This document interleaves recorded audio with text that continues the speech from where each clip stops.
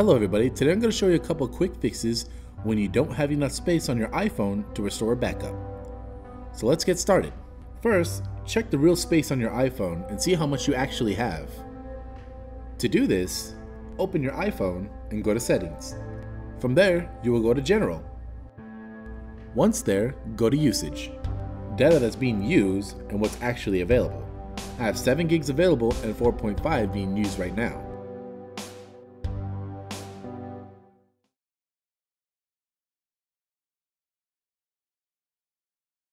Manually deleting apps will help make more storage available to restore your phone. To do this, go to your apps and delete the unwanted ones that you don't need. And that's all you need to know on how to make space by deleting apps on your iPhone.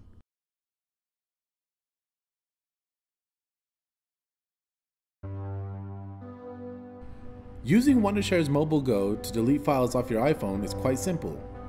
Here's how to do it. Connect MobilGo. Connect your phone to your computer, then open MobilGo. From there, you can click on Media, and all of your media files will appear here.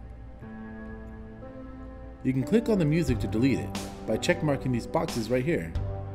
Then click Delete. You can go on movies, TV shows, music videos, podcasts, and more. You can even go into your photos to delete more, and make space on your phone.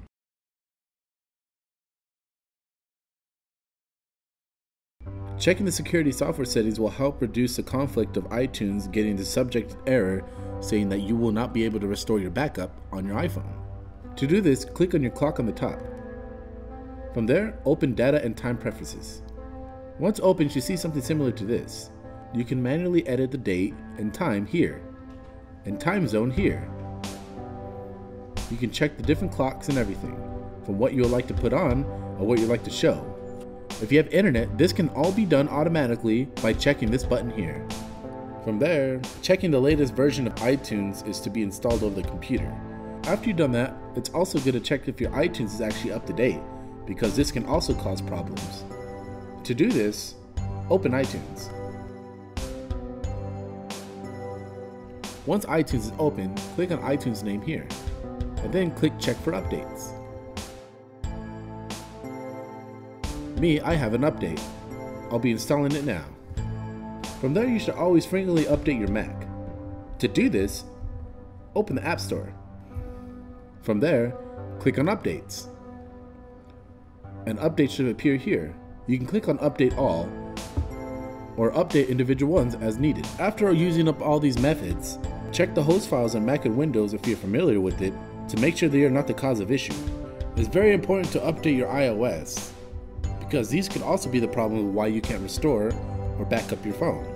To do this, open your phone and go to Settings. From there, go to General. And from there, click Software Update. The phone will prompt you to see if your phone needs to be updated or not. And that's all you need to know about security software settings.